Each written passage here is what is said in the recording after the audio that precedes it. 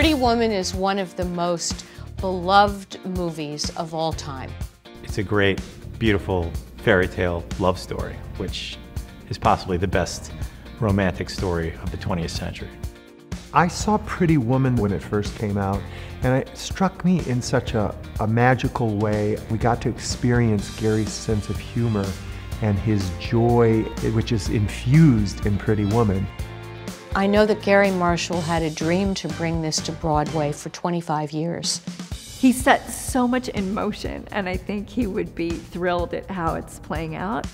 It was that magical moment of bringing together Garry Marshall, J.F. Lawton, and putting it in the hands of the great Jerry Mitchell.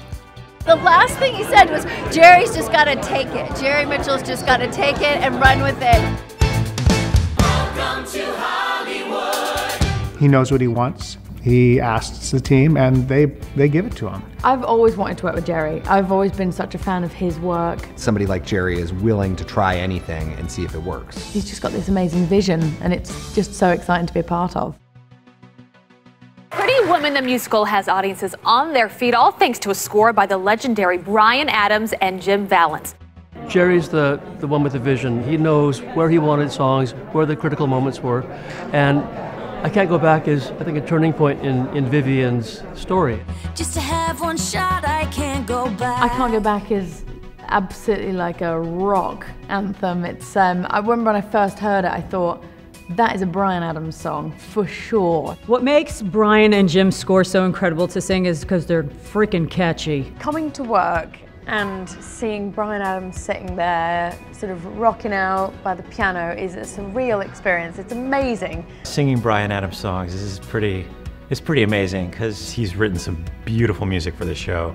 I can't go back. Huge romantic, lush moments. It's quite emotional because you put a lot of effort and time into songs, and then it gets reinterpreted for the stage. People are moving to it and singing it. You know, it's something I've never seen anything like it. I always wanted more. Making my Broadway debut in this show, playing this role, is a bigger dream than I dared to have.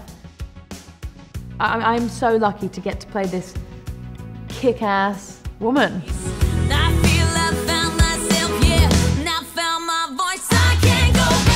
Samantha and Andy have such a great chemistry.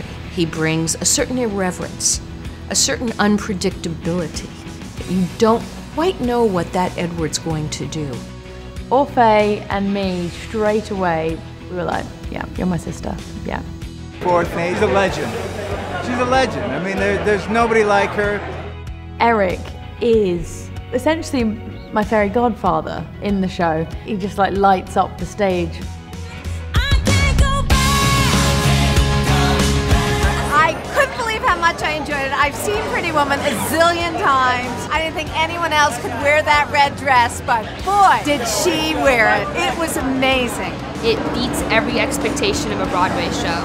A lot of fun, a lot of energy, great sets, great costumes, a blast. I've seen a lot of shows. This is a hit.